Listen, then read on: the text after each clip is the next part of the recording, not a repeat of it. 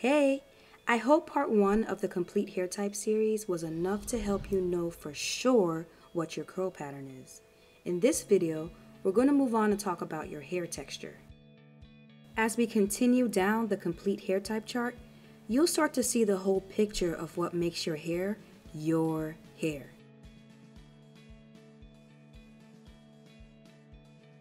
As it pertains to natural hair, texture refers to how loose or tight your curl pattern is. So each curl pattern can be loose, tight, or somewhere in the middle. It's a measure of your shrinkage. Let's refer back to the chemical and physical bonds in your hair that I talked about in the last video. How much your hair naturally shrinks is determined by the strong chemical disulfide bonds in your hair. Disulfide bonds gives your hair structure and strength. For natural hair, our disulfide bonds are unevenly distributed, so areas where there are more will create a curl or a bend in your hair. The tightness and distribution of these bonds determines how much shrinkage and structure your hair has. This explains a little more why we are able to create all types of gravity-defying shapes with our hair.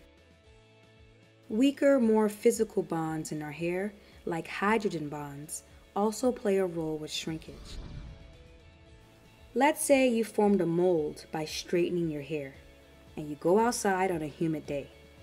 If you zoom in, you'll see the extra moisture or H2O in the air absorb into your hair and detach the hydrogen bonds.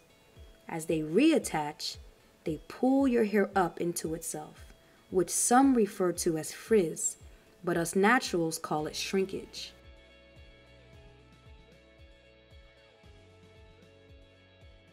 Testing your hair texture is not an exact science. It's as easy as observing your hair. Here's a quick look at a close-up of mine. I'm definitely on the tighter end of the spectrum. A clear way to tell if your texture is tight is when your shed hair strands curl back up into itself. And of course, we have different textures on different sections of our hair. The back of my head has the tightest texture. Notice how the shed hairs from this section naturally bunch up into a ball. It's also really difficult to separate them without causing tangles. The middle of my head is my loosest texture. Notice how it doesn't really curl back into itself as much, and it's easier to separate. And the front section of my hair is somewhere in the middle. Here are some examples of other textures. People on the tight end can have up to 90% shrinkage. Yep, that means that their stretched hair is up to 90% longer than their shrunken hair. Whether stretched or in a shrunken state, this hair type loves to be put into a mold and left alone. I'll talk more about molds in more detail in a future video. Here are some examples of hair types on the looser end. Here's where you tend to see a lot of the I curl pattern types. But there are also S, O, and L hair types that have looser textures as well. And here are some examples that fit somewhere in the middle of the line. The middle area of the texture line can be a little confusing and hard to determine, so I included percentages to give you a little more insight and help you out a little. So, do you have a better idea now where yours is? Share it below. Overall, I would say I have about 75% shrinkage. So if I'm asked, I just say tight. Just like with your curl pattern, changing your hair texture can be done in two ways. Either permanently by breaking the strong disulfide bonds in your hair with relaxers, baking soda, hair dyes, or heat damage, just to name a few, or temporarily through heat or heatless stretching.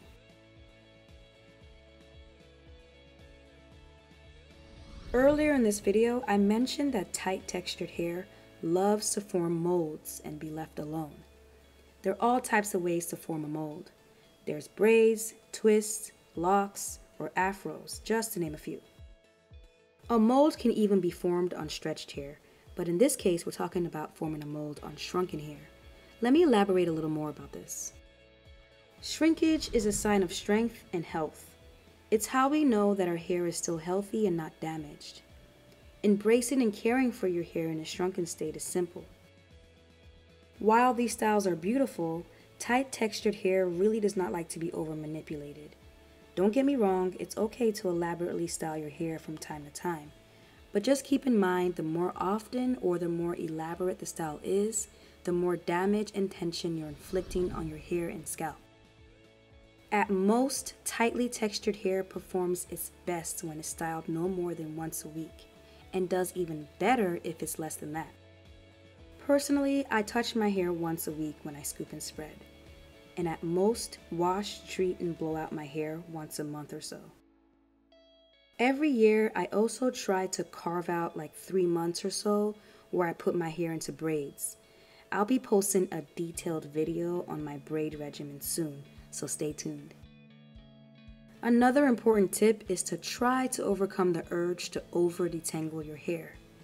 Our hair grows like a vine, so unless you're stretching your hair, not even 5 minutes after detangling it, it's gonna tangle up again. Tangles are just part of our hair type and should be embraced to a certain extent. So rather than detangling your hair every day, detangle it once a week maybe. Or rather than detangling with a comb, gently detangle with your fingers instead through scooping and spreading. I personally don't use brushes or combs in my hair anymore. It will shock you just how manageable your hair is when you're gentler with it and just let it be. Molds come in all shapes and sizes. They are as unique as you. Natural hair really does have a mind of its own. It's alive in so many ways. Over time, as you and your hair mature and get to know each other better, it'll start to frame and complement your face in a really unique way and become part of your style. The next video in this complete hair type series will be on density, what it means, how to test your hair, what are things that cause your hair to become sparse, and real solutions on how to increase your hair's density. As always, thanks for watching. See you in the next video.